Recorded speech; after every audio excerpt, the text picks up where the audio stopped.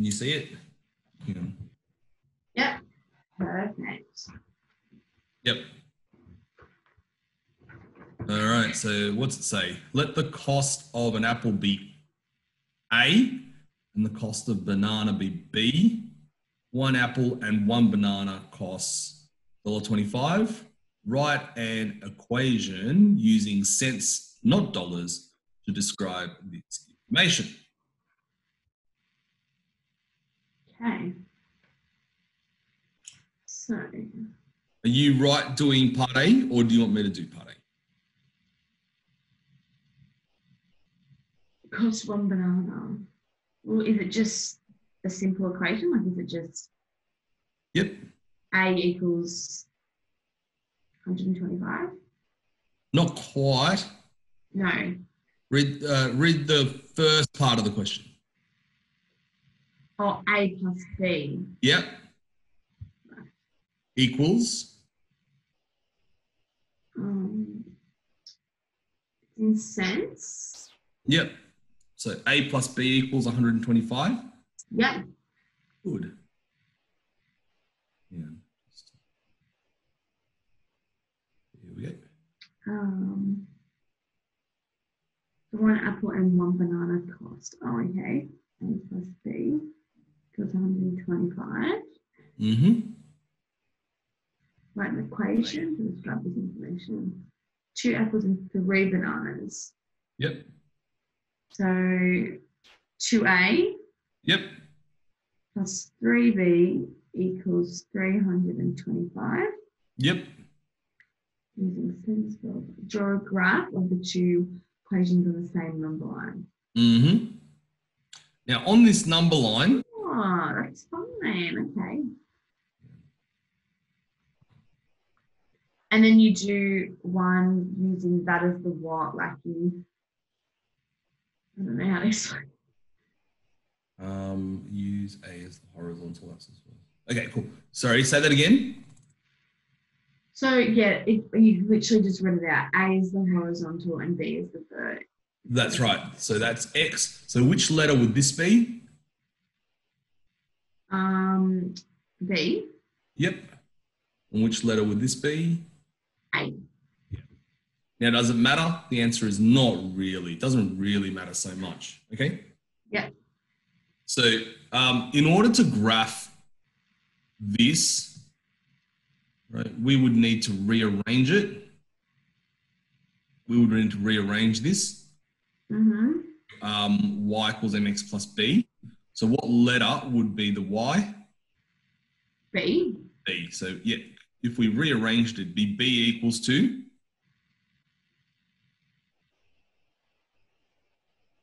$150 plus A.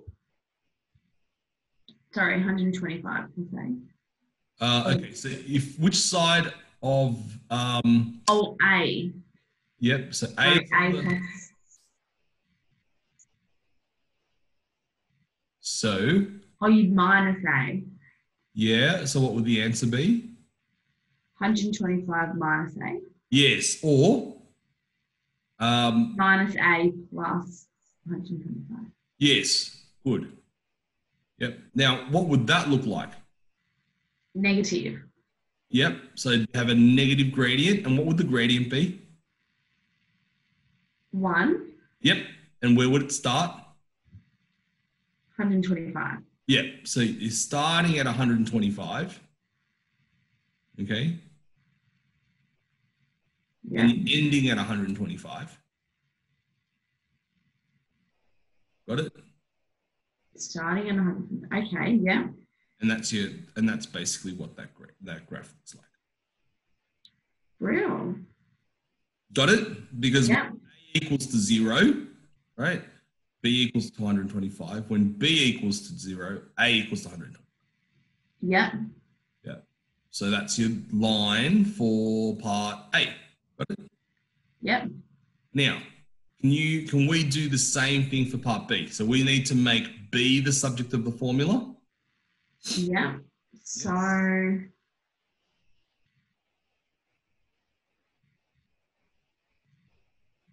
divide by 2. Is it divided by 2. Well, let's make which part do we need to make the subject of the formula? Is it the 2a or the 3b? Oh, sorry, yeah, the A. Which part do we need to make the subject? A. So the subject is the part at the beginning. Yeah, So okay. for a straight line, the equation is y. Equals mx plus b. Yeah. And what letter is the y? Oh, the y-intercept. Yep. What letter? Or sorry, what pronumeral represents y? B. Yeah. So what letter is the subject of the formula? B. Yep. So we've got to get B, 3b on the left. Okay. So when we rearrange this. Wait, so we're making B the subject. Yes. Okay. Yep. So when you'd minus the 2a. Yes, good. So what does the next line become? 3b equals 325 minus 2a. But the a is the x in the... Yes, that's right. And then divide by 3. Yes, let's do that. What's that become? And then are we putting it all over 3? Yep. Okay. So another way of writing that. Oops. Yep, so to read. Good. Okay. Cool. Now, what I want you to do is tell me the x and the y intercepts, or the a and the b intercepts, right? So when for each one? Yep. So a equals 0, b equals to what? When b equals to 0, a equals to what? Is that for that second formula? Mm-hmm. For this formula.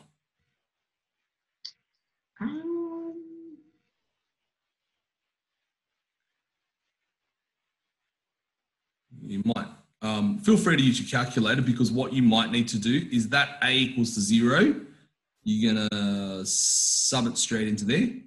Okay. And then when b equals to 0, you're going to sub it straight into there, and you're going to work out what the answer is. We're at 325 over 3. Yep. So when a equals 0, b equals 325 over 3? Yep. Which is what? If you press the SD button, what's it tell you? This is 108.3 repeater. Yep. Yep.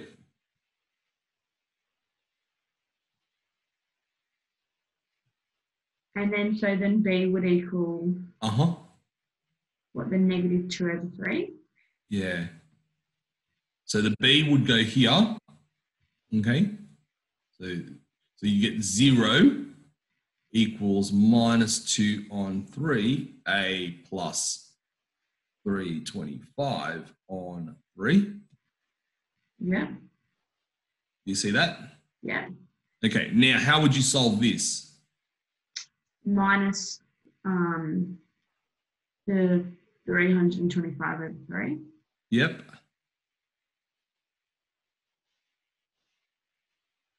Oh, do you want me to do it? Yep. Well, what's 0 minus?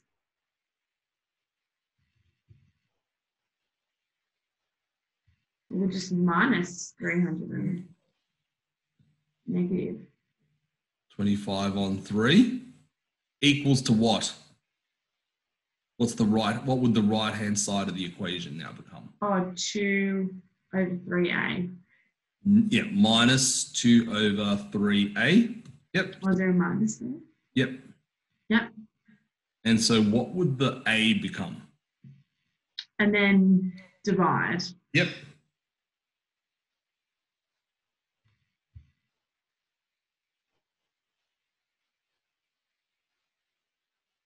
Um,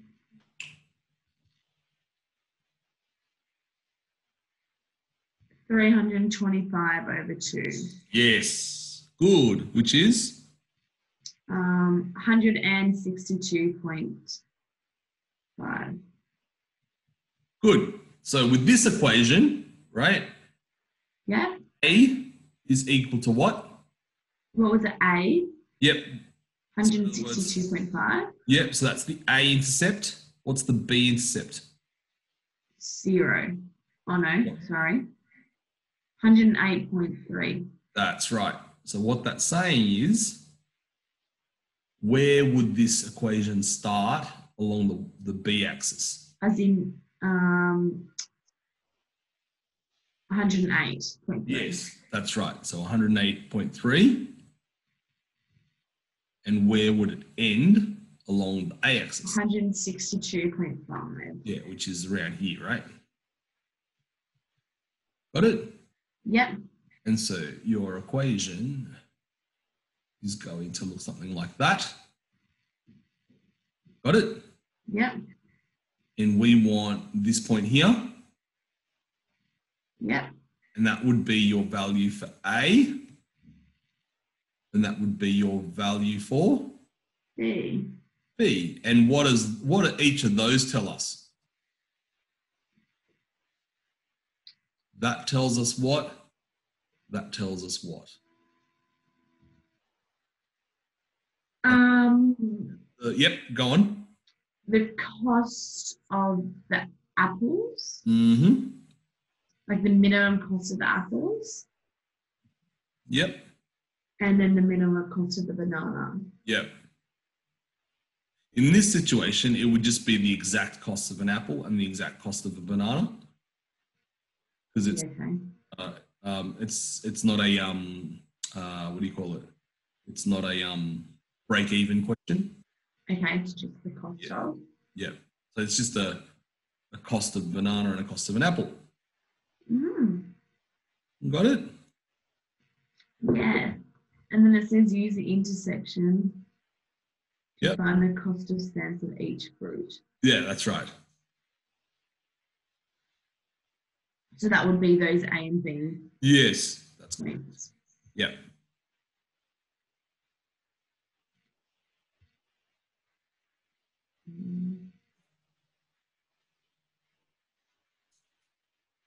And how would we do that? We would just basically read off the graph. The graph. Okay. Okay. So if you were to do this to scale, Yeah. right, you would be able to read off how much an apple costs and how much a banana costs. Yeah. Okay. Cool. We can work it out algebraically, but I don't think something that you need to know for your test. So we won't go through it algebraically. I think that would probably confuse you at this stage, but you will have to know it eventually, but let's save that for after your test. Yeah, sure.